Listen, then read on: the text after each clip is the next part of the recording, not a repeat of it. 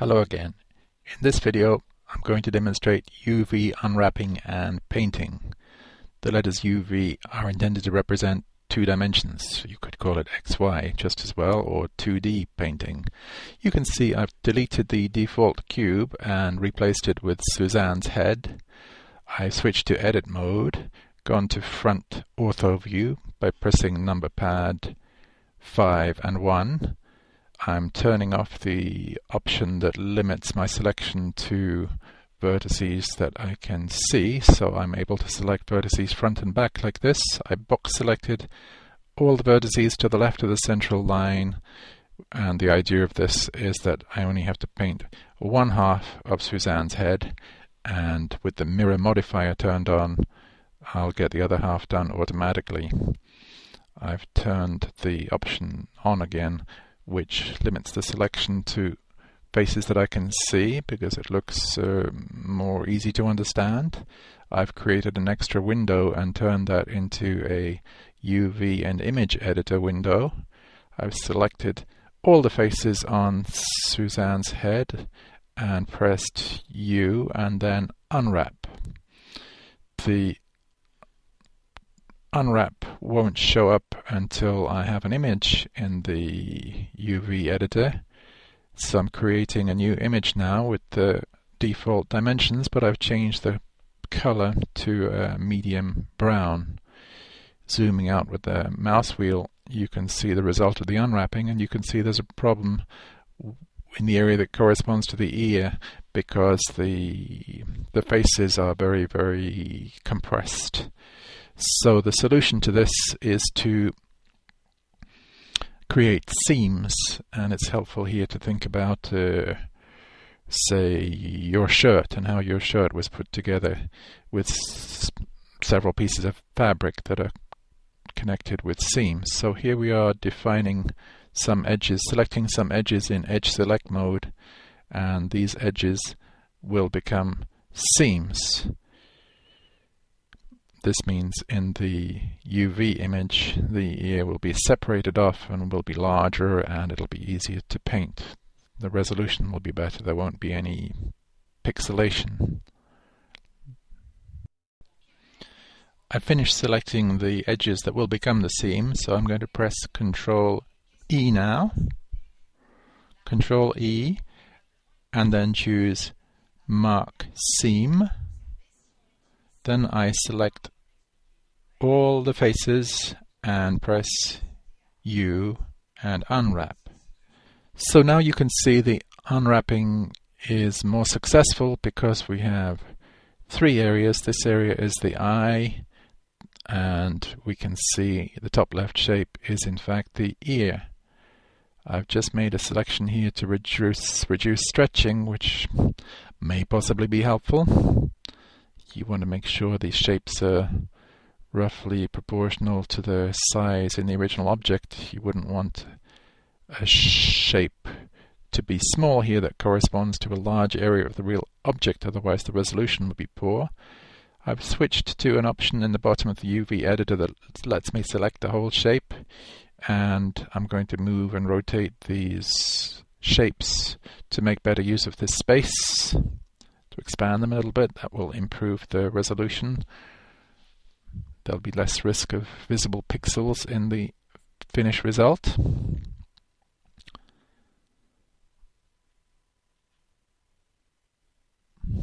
Control up arrow again to see the other window.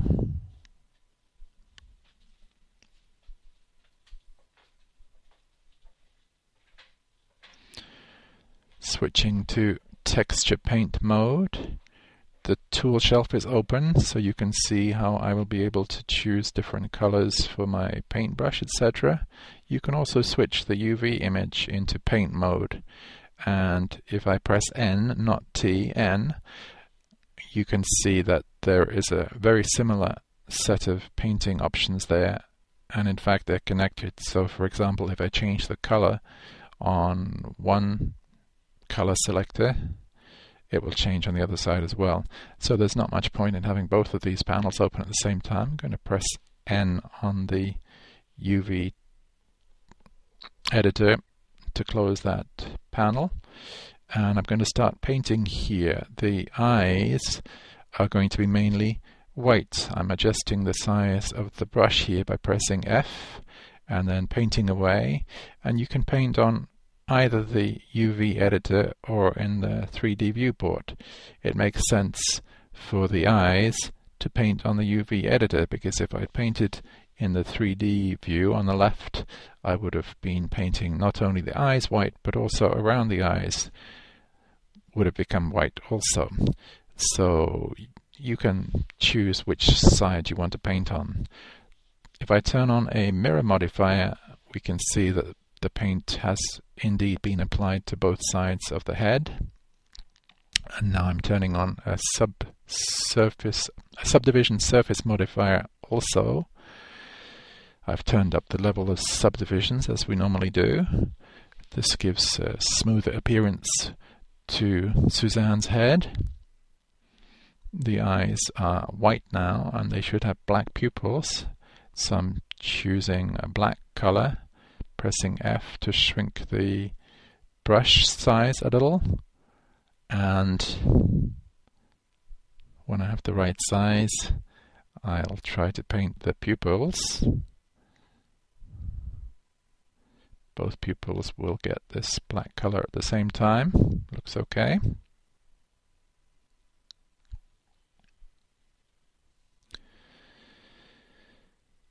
Most of the rest of the painting I'm going to do directly onto the 3D model.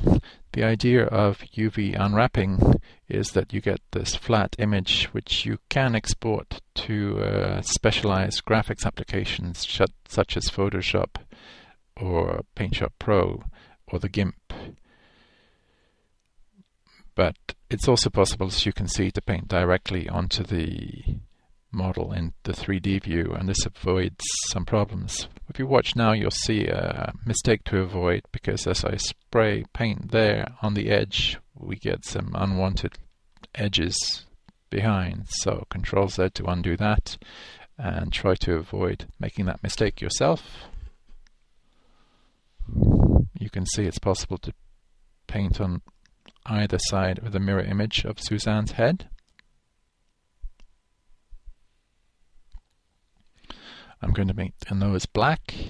As I make the nose black, you can see that when the paintbrush gets very close to the central line, there are some unwanted artifacts which we would like to avoid, and I will show you in a minute how you can avoid these problems.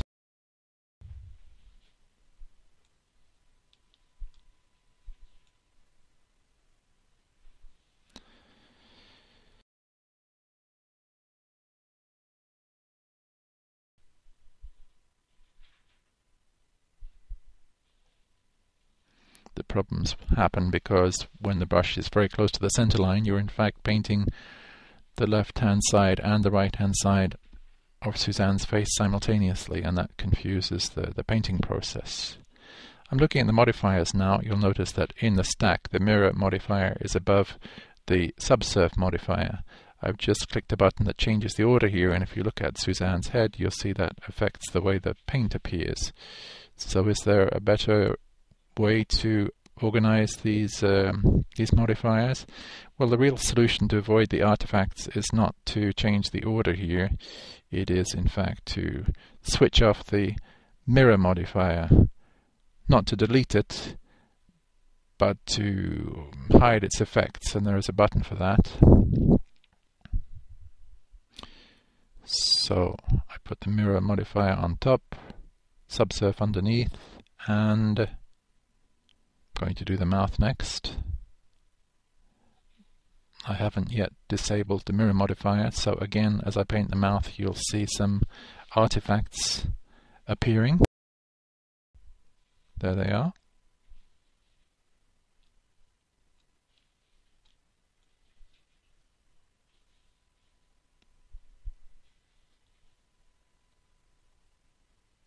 More artifacts.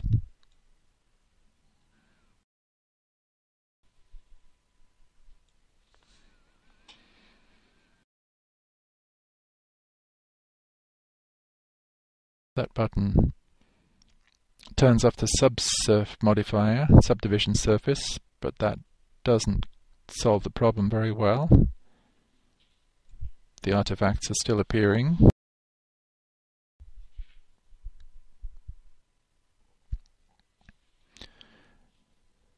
So I'm going to turn off the mirror modifier instead, and if you do that, you'll no longer get the artifacts. So you should probably turn off the mirror modifier when you're working very close to the center line.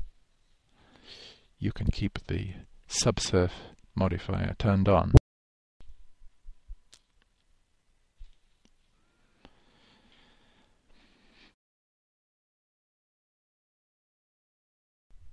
You can also adjust the size of the brush in the tool shelf by adjusting the radius, and turning down the strength means that instead of painting on an opaque color, you're painting on a very thin layer of color, so that if you paint again and again in the same area, the intensity of the color will become thicker and thicker, as you can see. The idea of having these colors is to essentially make the Suzanne head look more interesting and more realistic. Not that these colors are very realistic, of course, for this particular monkey.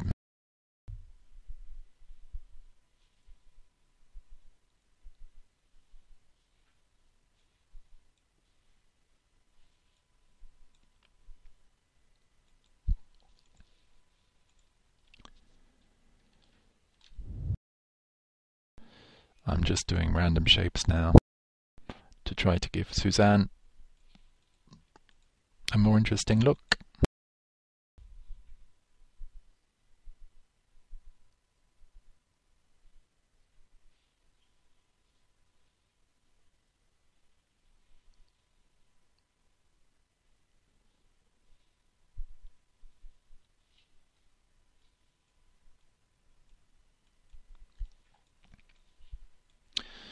UV unwrapping, by the way, is called UV unwrapping with the idea that U and V could represent two dimensions.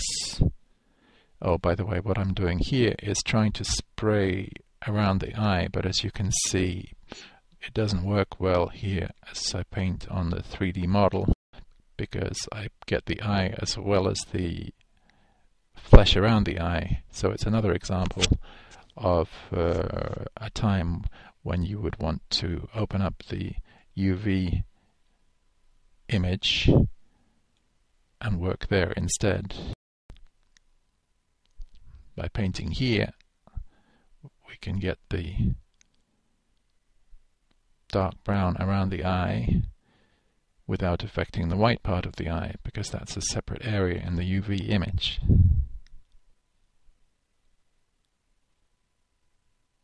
We can see that the UV image and the 3D model are, of course, connected. Change one, you change the other. The new dark brown color was probably too opaque, so I'm going to reduce the strength to a more transparent brown and try to make the edge less severe.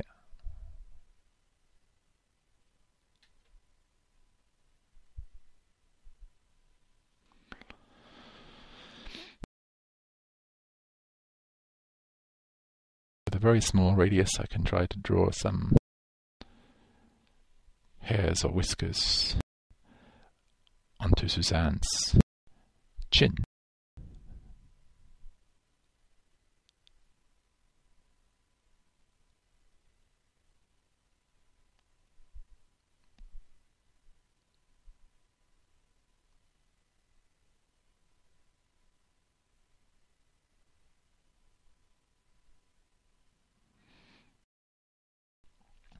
I'm sure you can choose much better colors and patterns than I can.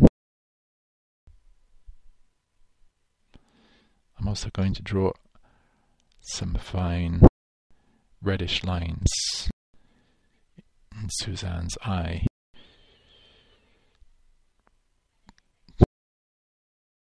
to make her eyes look a little bloodshot.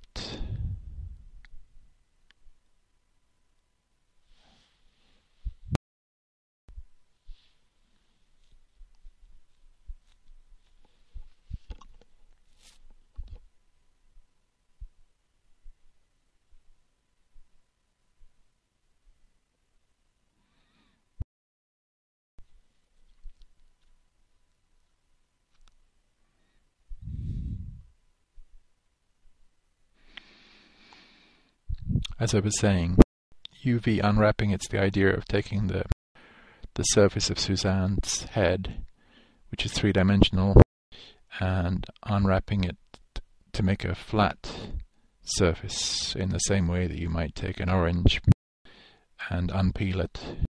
And then with the orange peel, you could put that flat on a surface, make a flat image. Once you have a flat image, you would very often export that from Blender into a program such as the GIMP or Photoshop or PaintShop Pro. Work on the image there, as those are specialized painting programs, and then import it back into Blender, but that's not quite the technique that I'm using here. The technique that I'm using, mainly painting directly on the 3D model, has the advantage that the seams are less likely to be problematic. I just pressed F12 to render the image, but I'm not getting any colors yet, and I'm also getting the typical black shadows that Blender gives because the lighting, the default lighting, is terrible with a single lamp. 3-point lighting with 3 lamps is already much better. So in top ortho view, I'm moving a lamp, duplicating it with Shift D, and setting up 2 lamps in the front. That's a main lamp and a fill lamp, and in the back we have the lamp that will give hopefully a kind of light halo effect or silhouette effect to Suzanne. We see Suzanne looks brighter now when rendered, but we still see no colors. I've pressed number pad 0 to go to camera view, and a good way to adjust the camera's view is to, in the properties panel, which you can open with the letter N, you can turn on lock camera to view, and you should be able to adjust the camera's view while that option is turned on. I like to turn it off afterwards, otherwise it's confusing. Now we can see, pressing F12, that we have a closer view of Suzanne's head, but it still looks white. I've switched to object view, gone to materials, and if I add a new material and simply switch on the option face textures,